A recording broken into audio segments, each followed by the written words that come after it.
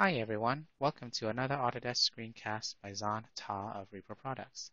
This screencast will showcase how to create a custom profile for various uses within a Revit project. If you like this video and would like to see more, please search for Zan Ta or VAR2016. Thanks for watching. Here I am in Revit 2017. In the Recent Files window, I'll click New under Families and scroll down till you get to Profiles. There are several to work with. You have Profile, Hosted Profile, Mullion Profile, Rail Profile, Reveal Profile, and Stair Nosing Profile. Let's just use the generic one called Profile Revit Family Template File. I'll click Open, and you'll have two reference planes for you to work with right off the bat. They are Define Origins checked, and they both are pinned down, which means the insertion point is right here. First thing you'll want to do is ask yourself what kind of profile usage is this for? So if we go to the Properties palette within the Create tab of the ribbon, click the Family Category and Parameters command.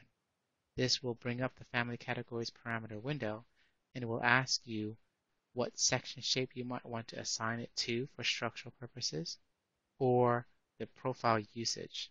And if we click inside here, you can see it's for lots of different uses: fascia, gutter, mullion, railing, reveal, and slab edge.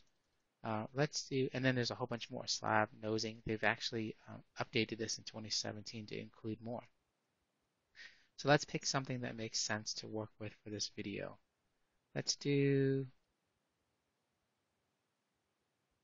a simple gutter and hit OK. Now we can zoom in here. We can create the line work that we need to draw that custom gutter. So that's the insertion point, remember. So let's draw a sketch for a gutter to look something like this.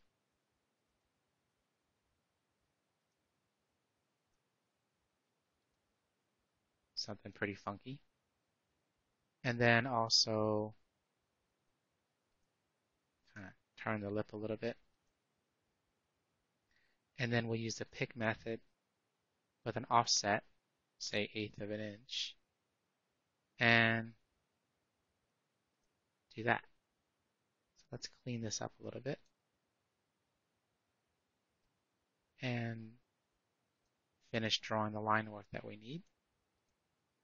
Using trim to corner to clean this up. Delete that little line that we don't need. And then finishing the last bit right here. Actually, I'm going to take it out this way. That way there's a little piece that can be, if you think of a shingle, you can place on top of that. So this is our sketch. And I did it very, very rough. So let's just look at it from the standpoint of how tall this thing is. And it's okay, that's fine. So roughly it's the size that we want. So we'll say save this as a family. We'll call it Custom Profile 1 Gutter. And hit save. Now we can use it in the project.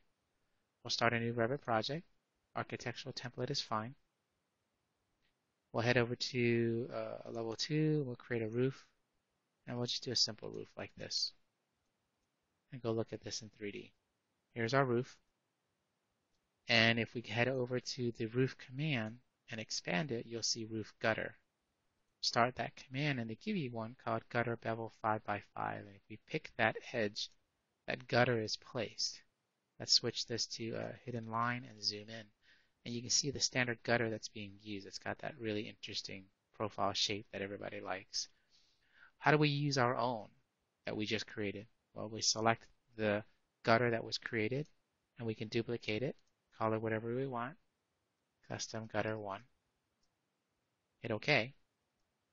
And if you go under Profiles and click in here, you can see all the different profiles that are available. We did not load ours yet, so we need to load it. So I'm going to hit OK to finish it. We'll toggle back to our profile and click Load into Project. Now that it's loaded, we'll go back to our Custom Gutter 1 and go in here and choose the custom one that we made. Now, if you look very carefully, you'll see that the creation of it is a little off because it's on the inside, but that's okay. You can click this little arrowhead here and it'll flip the position, if you will. And there's that little lip that I made so that you can put something on top. So that's how you use and create a custom profile for gutter usage within a Revit project. Thank you very much for watching.